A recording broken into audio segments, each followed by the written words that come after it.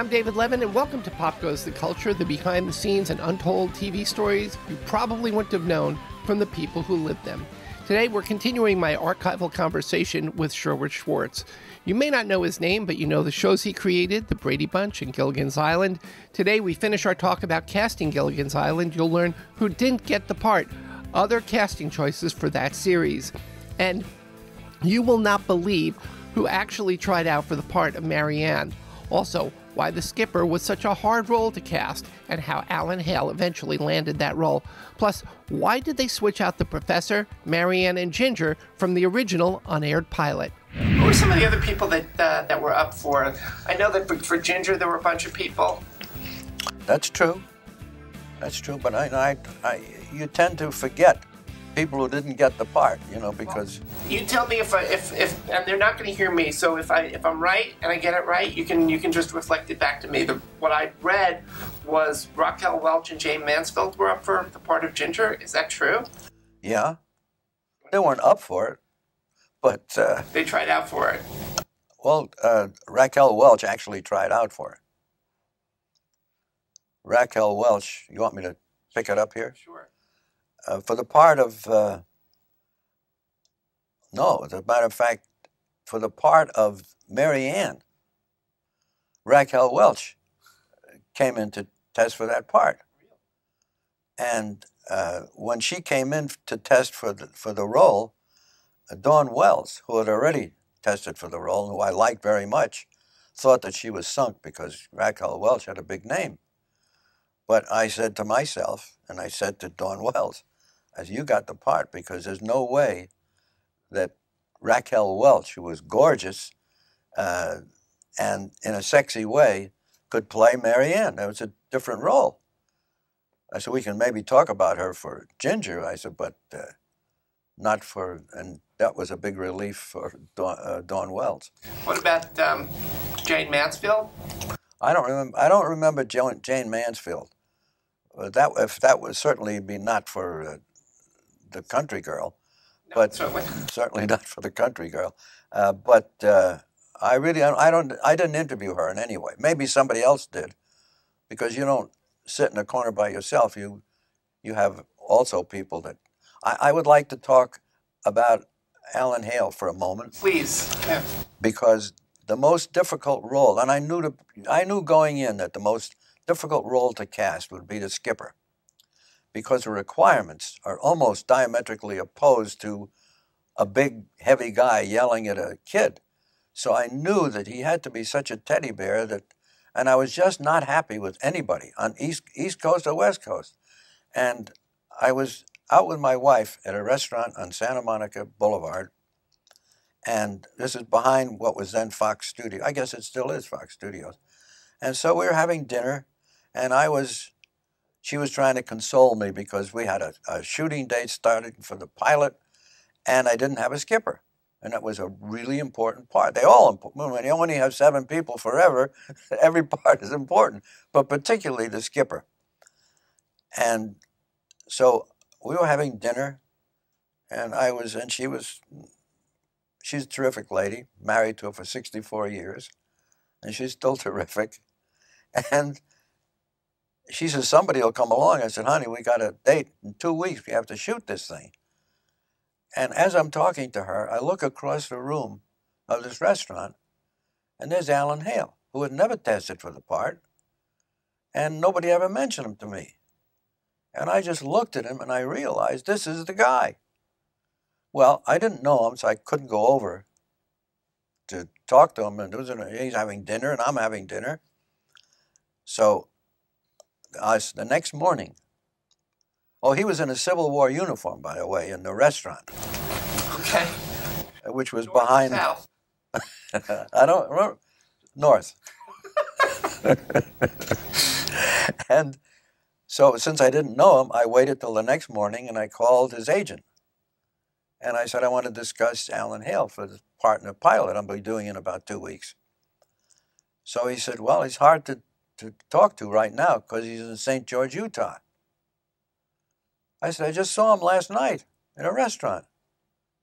He said, well, that was last night. He said, he left at 4 this morning.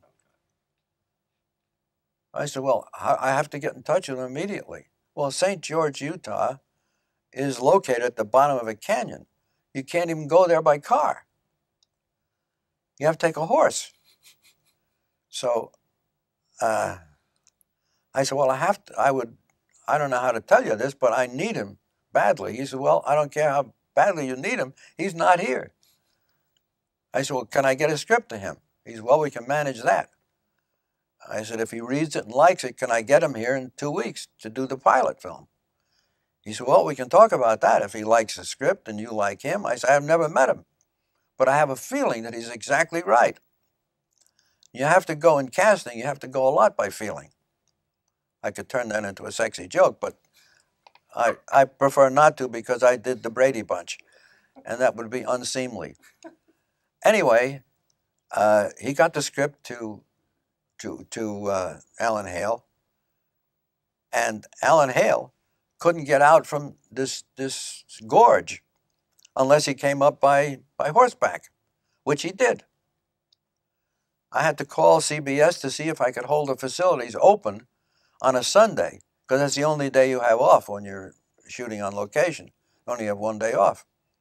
So I said, if we can arrange all this, and I knew it wasn't going to be easy, because I have to hold a facility open, have him come in on a horse from St. George, Utah, and but that's what happened. He came in, he had a buddy with the horse, and the two of them rode up to the freeway, I guess it is, and he hitched a ride to Las Vegas, which was the closest place, and flew in to L.A., tested for the part, which I knew was perfect, and he was perfect, and I had to get Bob Denver in that same, all this happened, you know, in like 48 hours, all this was going on. And he got back, went back to his horse, which was waiting by the freeway with his friend. And casting is sometimes very difficult. But he was perfect, as I knew he would be. Great guy, wonderful man.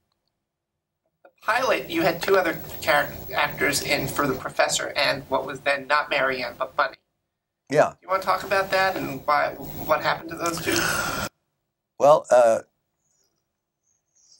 as most people know, many people know, there were two changes in the original casting of this. This frequently happens in shows where they do a pilot and then for one reason or another there's dissatisfaction with some role, and that's what happened in the case of the girl, and part of that was my own fault because I had not written the characters. I'm basically a writer, so I can blame myself because there wasn't enough of a separation between the two ladies in the pilot film. They were both secretaries who were on a vacation, and then I realized that there's not enough separation. I needed one to be sexy and the other to be very modest.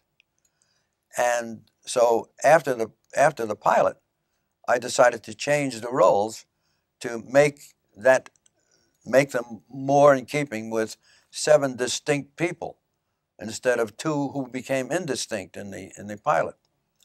So we changed those roles.